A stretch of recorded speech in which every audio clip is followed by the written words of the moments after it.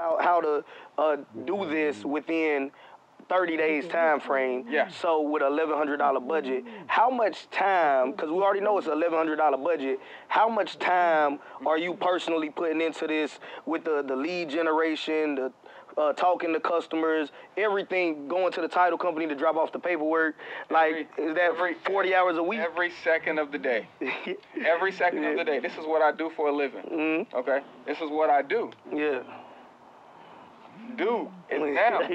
Yeah. That's it. This is what I do. The same reason why you're willing to come here. Absolutely. Right? Because this is what I do. Yeah. And you should do the same thing. And you keep working that thing.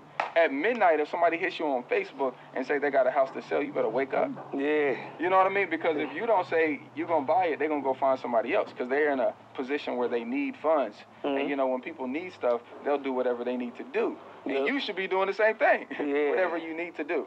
So if it takes you every hour of the day to get a deal and make your first $10,000 check, then amen. Yeah. You know, so I don't want to put a limitation on that. You know, after you've done it for a while and you get like some VAs in place and you get some teammates in place, you know, it's not going to take a lot of time because right now I'll probably work on the business maybe 2 or 3 hours a day. Okay.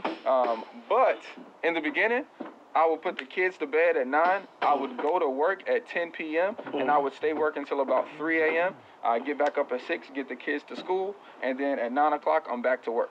You see what I'm saying? So grinding. It's like, you know, I don't sleep unless I have to. Yeah, and that's a good point, though, because a lot of people, they watch these videos and they want to be successful, but they want to do it in 30 minutes a day. So, hey, to be with a like-minded entrepreneur that's willing to put the time in, whatever it takes to get to that point, and as you grow and scale, like he said, you can hire people and start taking some of your time back. When you start hiring people, you essentially buying back your time. Amen. So, hey, I feel you on that, like, because most of you that know my story know it was the same commitment with building this media company. The point that I'm making here is regardless of what you really want in life, you got to be willing to be committed to it and not say, well, I'm trying to do it in 8 hours, because a lot of you all are coming from the job mentality. Nothing wrong with that. He had a 9-to-5 before. I had a 9-to-5 before. There's nothing wrong with coming from a job and now wanting to be an entrepreneur, but you have to be realistic with it, right? You can work 8 hours at a job because they already built the system and you're not getting all of the profits, right? Your paycheck is your share of the profits, which is why they take taxes out, but they make more money than what you get. So if you're going to walk into a cookie cutter system, maybe you can only work 8 hours a day. But when you have to build the system and control everything, now you might have to, hey, I'm going to put the kids to bed, I'm going to work. All right, I got to take the kids to school or daycare. I'm going back to work. Hey, now I got to go to sleep because my body's saying we going to sleep, whether you want to or not, right? And, hey, that's just the real behind building a successful business. Amen. All right, so go ahead. And look, and to get the funds for the deal, and I'm just going to, let's just take the scenario that we're walking through and take it to this house, because this is what I did with this house. Okay. Okay? So some people, at that point, they would just find another buyer and give it to them. Okay, and you can make a smooth 5 or 10 grand, you know, cool. But in this particular play with this house behind us, what I did was I reached out to people on my cell phone.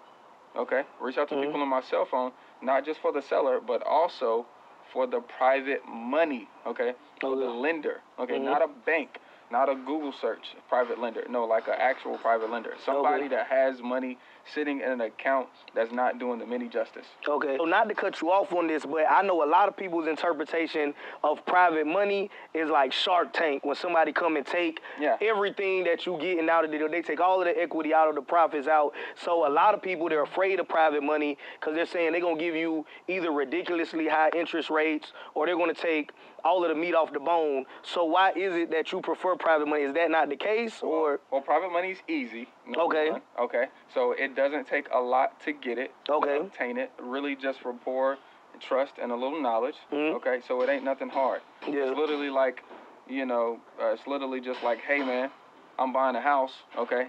If I don't pay you back, you get the house. And by the way, I bought the house at 30 cents on the dollar. Okay. That's a safe investment. So I like it because it's easy. Yeah. Okay. It's just a handshake. Okay. And this guy has money in his 401b, okay, because he was in the Army. He retired from the Army. And so what he did was we moved this money over to an IRA, Okay, he's making 3% on his 401b right now. Okay. Every year he's making 3% of the money that's in there. Okay. Okay, I pay 10% for money. Oh yeah. Right, and I don't do it annualized. I do it in 6 months. Okay. You see so what I'm that's saying? 20% over the year if you use this person twice. Exactly. Yeah. Exactly.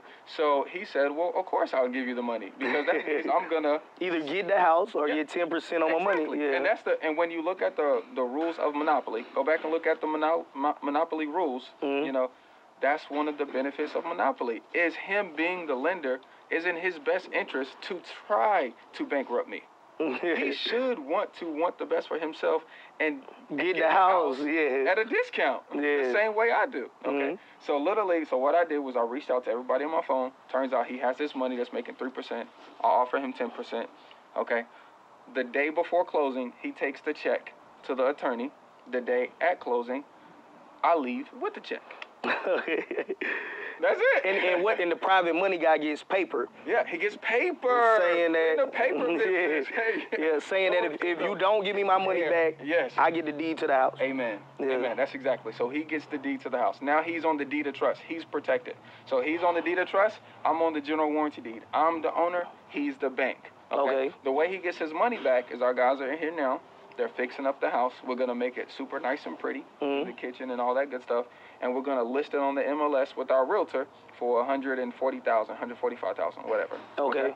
And so when we get paid that $140,000, he's going to get his $90,000. He's going to get his $90,000 back plus $9,000. Okay, so he gave you the money to buy the house and renovate it. Amen. But it's still less than the ARV or the after renovation value. Zero money down, no credit strategies. That's what we're doing. Okay. Okay, every time, literally, yesterday I walked away with a $38,000 check.